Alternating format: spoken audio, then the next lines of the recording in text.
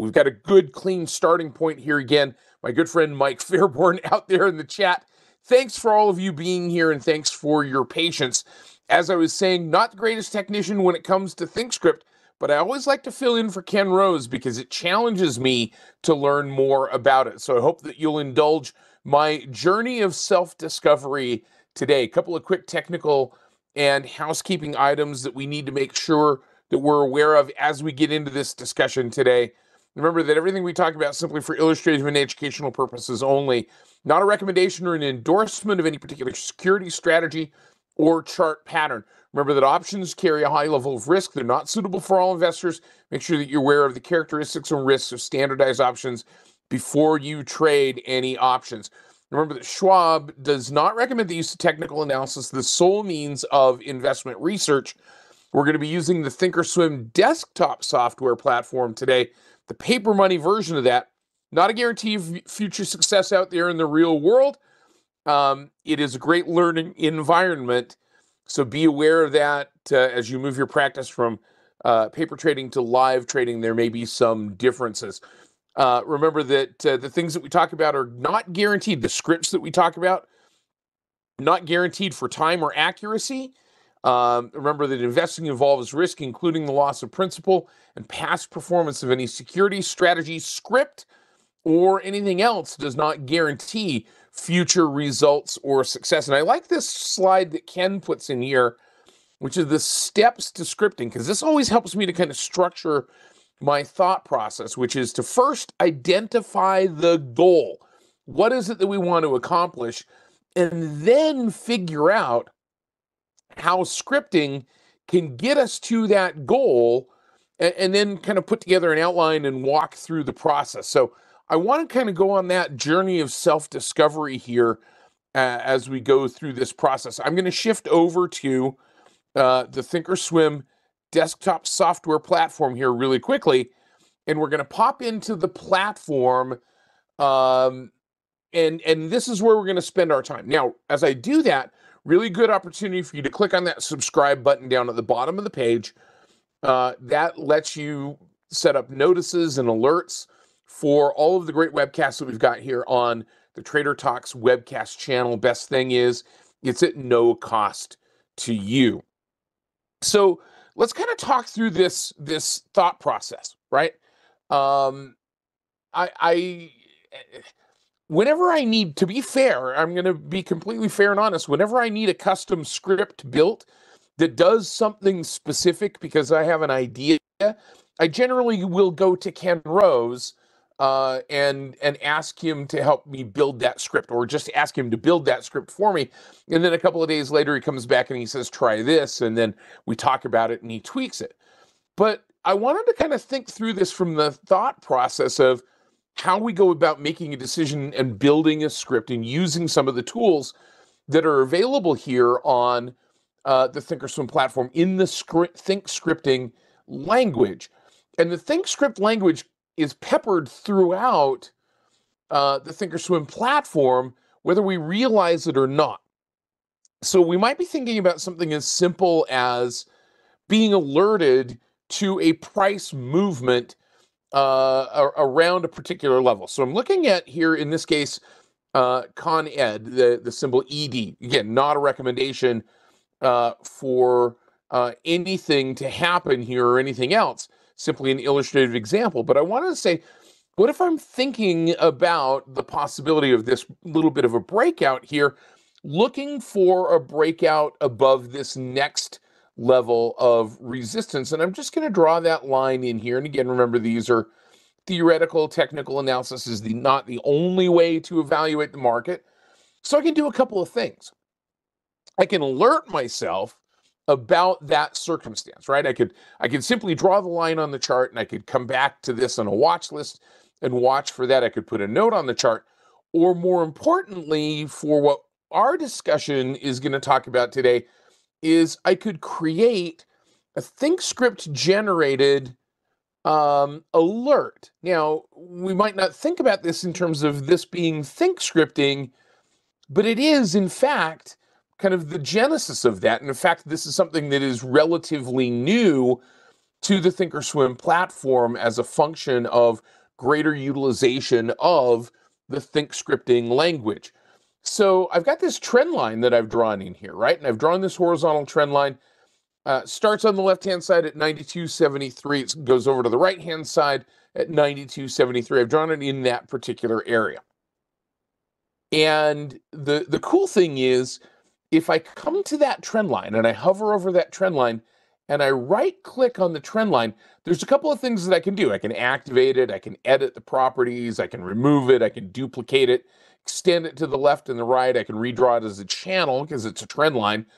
But the other thing that I can do, and this is fairly new, I mean, this is new within a couple of different releases here, is this little setup right here that says create alert with drawing, right? So if I left click on that selection, then what I'm doing, and for those of you that have done ThinkScript before, you're going to recognize some of the common elements here in this structure. So this is a kind of a pre-packaged structure of ThinkScripting. So it says notify me on a specific drawing, and it's going to take an intra-bar price. So it's going to take an in this case, since the aggregation period is 1 day, it's going to take an intraday price crossing. Well, we can choose, I want to see it cross above a trend line. In this case, the trend line that I've got on the chart that is named trend line 2. Now we can do this really quickly. I'm going to come down here and I'm going to cancel that. I'm going to go back to that trend line and I'm going to edit the properties and I'm going to name this. And I'm going to say, we're going to call this breakout 1. So I've just named that trend line breakout 1, and I'm going to click on OK. Now that trend line has a name, and I can see that when I hover over the data box, and I can right click on that again, and I can go to create alert with drawing, and now I can see that I've got the same thing, right? Same thing that's come up. Intra-bar price crosses, I'm going to change that to crosses above breakout. So this is that if-then-else type of logic that's built into the ThinkScript language and into many programming language, right? If the intra-bar price crosses above breakout 1, we've identified that trend line right here, then do something. The then do something here is alert me, right? And notify with a bell or sending a text message or whatever that might be in terms of the way that I want to be notified that alert happens. And so I can go ahead and I can click on create, and now I've got that alert that I've built. And many of you are familiar with creating alerts. We can do alerts like that in a variety of different ways. But the fact that it's able to take that named trend line and use that as the conditional for the if-then statement got me to start thinking about this, right? Started me thinking about, that's interesting. Because you know what might happen here in this particular case, if I scroll down and zoom in a little bit, is if the end of this trend line is right here, because if I hover my cursor over that trend line you see ends on 4/30/24 on the end of April. So, and that's just because I arbitrarily drew it in there. So now what might happen is if the price of the stock, let me grab my annotation tool here, were to do something like this, bounce up and bounce down and bounce up and bounce down and kind of bounce along here and then break out. If it were to do that after the end of that trend line, right? Then that alert's not going to trigger because it's not crossing that specific trend line. Does that make sense? Because that specific trend line only exists within the time span of the time that we've got that trend line on there. So if I right click and go to edit properties, it exists from the dates that I drew in there arbitrarily, 125.24 to 430.24, right? So that trend line expiring, essentially, you're being done, gets us to the point where that alert may become less valuable because the cross above there is tied specifically to that created trend line. Now I can solve that problem one way in a short-term basis. I can right-click on that line and I can extend that trend line out to the right.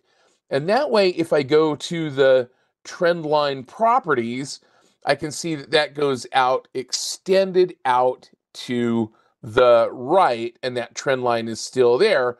And so that will still trigger. Now, that's kind of interesting to me because I thought, wow, maybe that solves some of the problems or some of the challenges in terms of scripting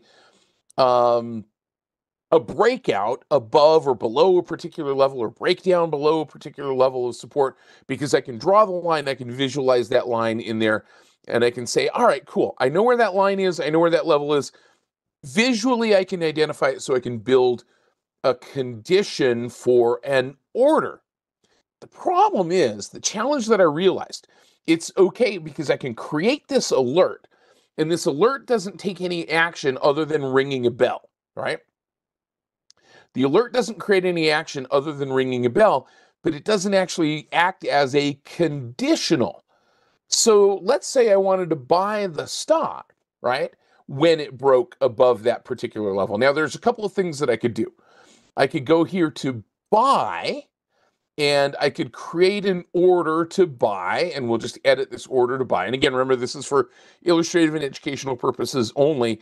And I could say, all right, my price level is here at 92.73, and I could make that a buy stop at 97 or 92.73, and then that buy stop would theoretically trigger and activate at a market price, because that's what that order turns into. Buy stop says stop, wait until the price of the stock goes through 92.73, then enter the trade, and it would do that as a market order, and that's fine. That's a buy stop, and we could do it that way, right? But the other way that we could accomplish this is we could create this, and the risk in that is that price may fill, that order may fill significantly higher, right? If the price of the stock moves up in a fast market, we know that stops don't guarantee the execution price once they are activated. But we could change this perhaps to a market order. Now this carries some of the same risks, right? This carries some of the same risks in creating the order the way that we're going to do this. But what I can do is I can come over to the gear icon, and I'll just kind of show you where that navigation is, because it's kind of hidden. If we go right here to this little box in the right-hand corner there on our order line, and we're going to zoom in on that for you here for just a sec, you can see where that empty box is. I haven't added a conditional yet. So once I add a conditional, then that gear icon will be persistent. But if I hover over that little gear icon right there, you can see that it pops up, and I can left click on it, and I can open up this order rules box, which now looks fairly similar to some of the other types of scripting boxes that we've seen before, right? So now my price rule for this order is a market order, and I could choose other types of orders here as well. But this gives me the ability to make this conditional, perhaps even a little bit more specific, right? So this is kind of the next step in the thought process. So I'm thinking, oh, cool. What if I could take that trend line definition, because I know that trend line is defined as breakout 1. Could I use that in creating an order specific, right? Could I make that a conditional order specific? So I could come down here to the submit rules, and I could say, submit this market order when ED marks, but I'm not going to use mark. Now, I could do it this way, right? I could simply say mark at or above that threshold, 92.73, and that's great. And that's probably, to be fair, the simplest way to accomplish this process, right? So if we were to say, all right, fine, 92.73, there's our entry threshold. So now if we look through this order, what that means is this is roughly the scripted equivalent of saying buy stop, but don't submit this order. Buy this stock in a market order, but don't do it until that threshold is met or exceeded. So that's probably the simpler way to accomplish this. So I was thinking, though, you know what? Maybe simple doesn't teach me the whole thing here. So I'm going to click on this. Instead of choosing mark, I'm going to choose study. Now, there's a couple of them that are already figured into this discussion that are already pre-built generally. Simple moving average, volume average, Bollinger Bands. But the cool thing is we can click right here on edit. And now what we can do is we've got this study order condition dialog that gives us the ability to create whatever custom threshold for entry or threshold for exit or threshold for action, that conditional on the if then else statement that we want to create, right? So now we're starting to get into the kind of nitty gritty of this. And like I said at the outset of this discussion, I am not the greatest technician, but I'm willing to click on buttons until I learn. And that's a great way to go about learning some of these components of the ThinkScript language in the thinkorswim platform. And if you do it in paper money as you're learning, then that helps to solidify that knowledge without the fear of placing a trade that is in live money. So I don't want to trigger this order based on the simple moving average. So what I'm going to do is I'm going to delete that, right? What I'm going to do is I'm going to add a condition. Now, I thought it might be really easy, right? I thought it would be really easy using this condition wizard if I could simply call out this breakout level, right? And just use that same kind of intraday thought process, right? Intraday bar crosses above that trend line. That would be pretty easy to do, right? If I click on add condition, then I start to have this condition editor, and it would be really cool if I could just click on a drop down and say, choose what I want to have happen, and then set up the condition, right? Well, it turns out that it's not quite so easy, right? It turns out that it's not quite so easy. I want to have price be the director of action here, right? So if price moves above that trend line, then enter the trade, right? Then submit the order to enter the trade at a market order.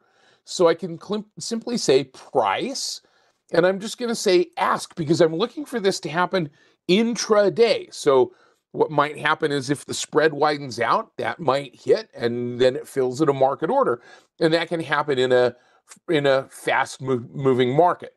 So here's my ask price, and if I say if the ask crosses above, right, crosses above, now I have to set the threshold.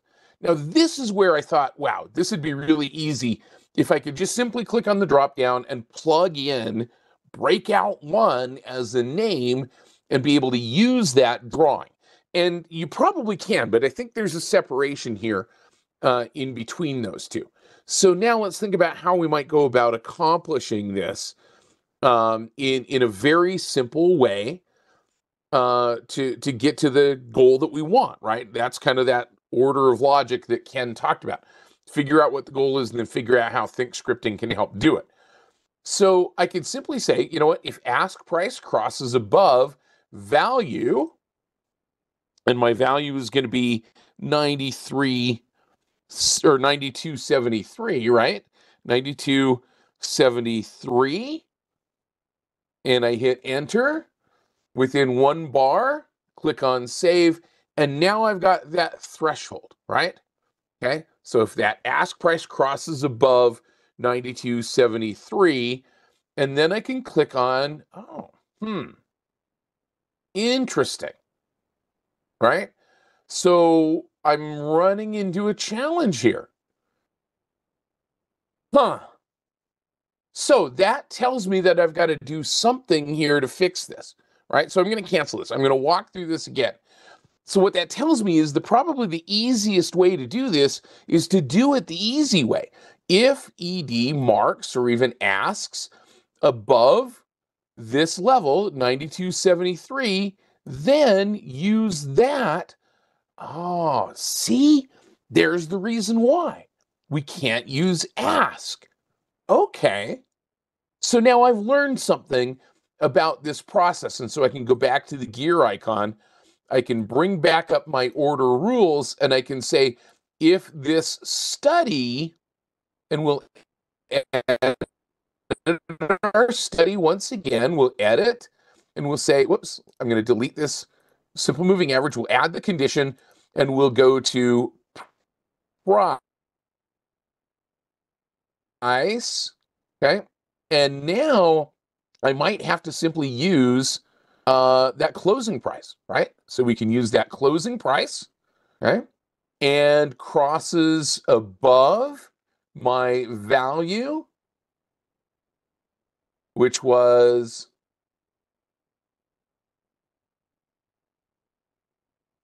92.73, and click on save. And now I have that value, right? Now I have that order in place based on the study that we've built, okay? So if that study that we created, and the point of this is not that I'm specifically creating this specific study in this particular circumstance, but my point in doing this was to learn the process. So now that study that I created is true, then that order would be submitted once that condition is true, and I can click on save, and then I can come down here to confirm and send, and I can read this alert and make sure that I'm aware of that study-based orders can carry specific or special risks. And the reason that this becomes, I think, helpful for me as a trader is because I'm learning that thinkscripting logic so that I can become more complex. Now, it would be really cool and really easy if we were able to just say, let's call that trend line. And in fact, some of you may even know a way to accomplish doing that, calling that trend line name and putting that in as the conditional. All right. So we can do that. We can build the study to enter the trade based on a particular value. We could base that entry on, because here's the cool thing that we can do in doing that. We go back to that trade tab. Or actually, yeah, let's do that. Let's go back to the trade tab. Here's our order. Let's click on the ask price, and let's make this conditional once again. We'll bring up our order rules. And so my thought was, okay, well, what if I also want to add another conditional to this mix? So we'll keep this in a market order, and we'll say, all right, if ED marks or studies above, let's edit our study, and let's, cancel that. Let's delete it.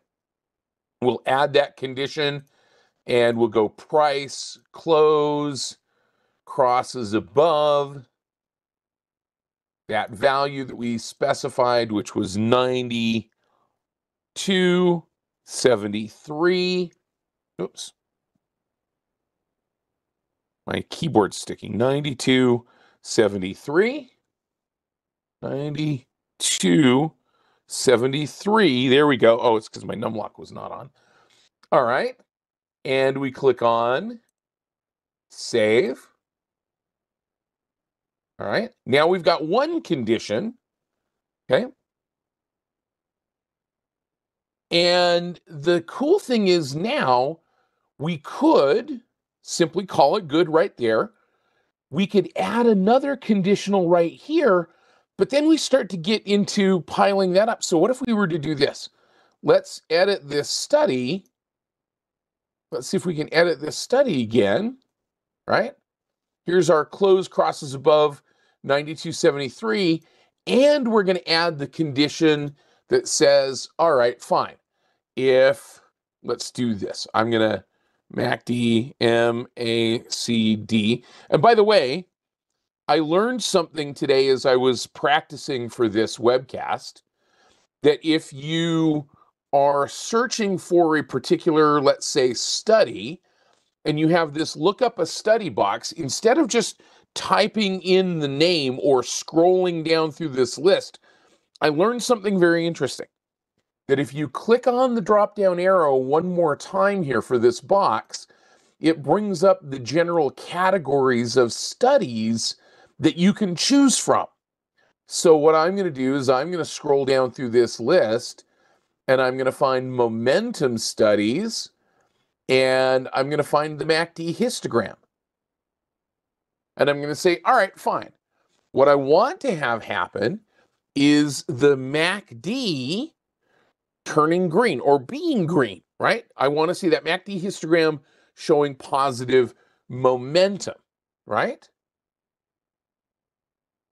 And now what I'm looking at doing is showing that up signal being true. So if the MACD histogram up signal is true, meaning it's positive green momentum is true within 1 bar.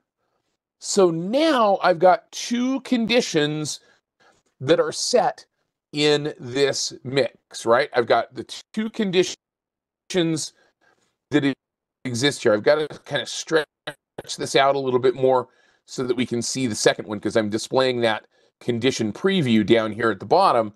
But now you can see the 2 conditions, the close crosses above 9273 and the MACD histogram up signal is true. Now I've got momentum and price as conditions for this order to occur, and I can click on OK. And now that study is in place, and I can click on save, and now that order is in place, and we can click on confirm and send.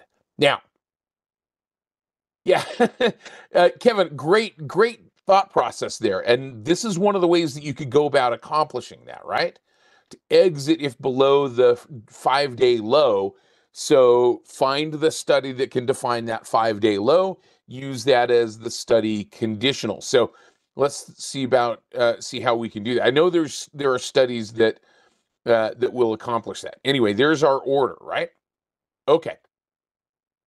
So what I'm going to do now is I'm going to say, all right, cool. That works really well for that type of order, right? For getting into the underlying stock, because I'm basing the trigger on the movement of the underlying stock. And as a matter of fact, a number of years ago, Scott Thompson and Dave Johnson and myself used to teach a workshop, a 4-day live workshop, where we would talk about these conditional orders, and we would talk about using them to create flag pattern entries and exits. But one of the questions came up, can you use this to trigger an option trade? And so the answer to that is yes. And so we're going to talk through this really quickly from this same thought process, right? In terms of scripting that conditional order into an option trade, right? So we can say, all right, cool. Let's go to the 21 June expiration, and I'm going to look at buying a call option, right? So I'm going to simply create, again, remember this is for illustrative and educational purposes only. I'm going to create the order to buy a call option, in this case, an in-the-money call option. And remember, if you're going to trade options, they do carry risk. There's the risk of loss, and make sure that you're aware of the characteristics and risks of standardized options. They are not suitable for all traders. But I'm going to left click on that order to create the order to buy the option. Okay. So now I'm going to do the same thing. I could make that a market order, and I could come over here to the conditional, and I could say, all right, fine. I only want to buy this call option if the stock marks at or above 92.73, right? 92.73. And there's our conditional order to get into the stock, right? There's the conditional order to get into the, into the option trade, given the conditions on the underlying stock, which is fine because that type of conditional is helpful for being able to get into an option trade based on what the underlying stock is doing. But then the question came to me, what if I wanted to base my entry into this option? Okay. What if I wanted to base my entry into this option trade based on a condition of the option contract itself? Okay.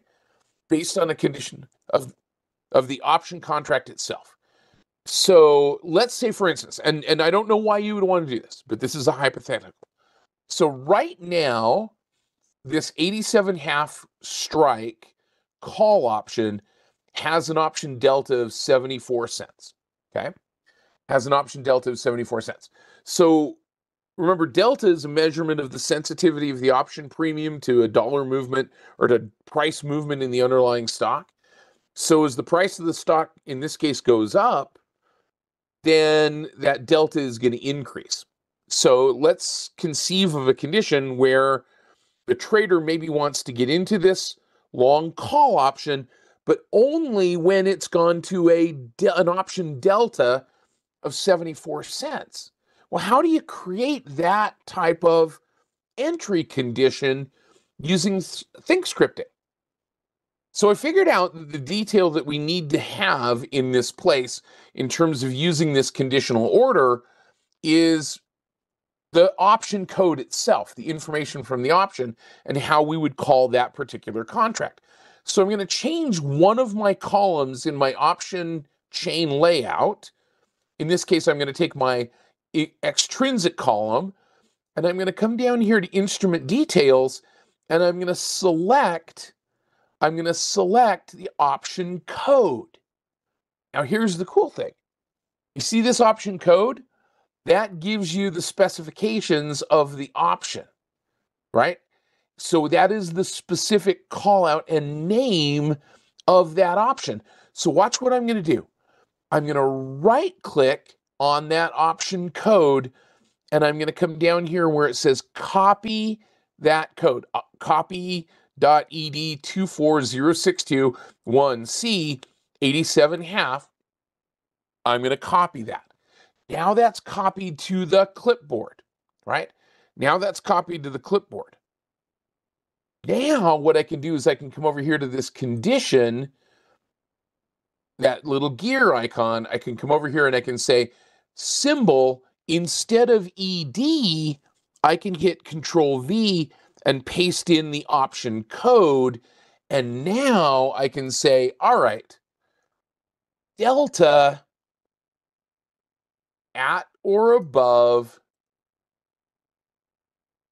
75 cents, 0.75, enter, right? Now I'm triggering that order to enter the option code, the option trade based on the delta of the option. Now, the other way that you could accomplish that, instead of plugging delta in right there, is go to the study. So what we've done is we've used the same things that we learned about in being able to create a scripted study condition based on option delta as a trigger to submit the order to get into the option. So I'm going to click on save. Again, I'm going to go to confirm and send, read through the alerts, make sure that I'm aware of the restrictions here, right? And the alerts, make sure that I'm familiar with that order. And then I'm going to go ahead and click on send and fire that order off. And again, illustrative and educational purposes only.